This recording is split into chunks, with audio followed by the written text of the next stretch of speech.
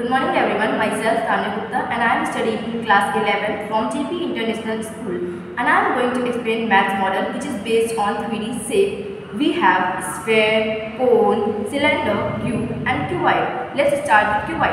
A cuboid is made up of 6 rectangles whose total surface area is 2LB plus 2BH plus 2HL and whose value is length into breadth into height. And let's see this is cuboid. And now we have cube. Cube is made up of 6 squares whose total surface area is 6a square, where a means side and whose value is a cube. And we have cube.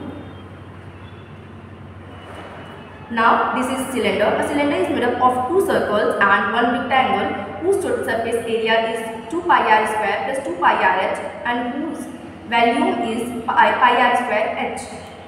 Now this is cylinder.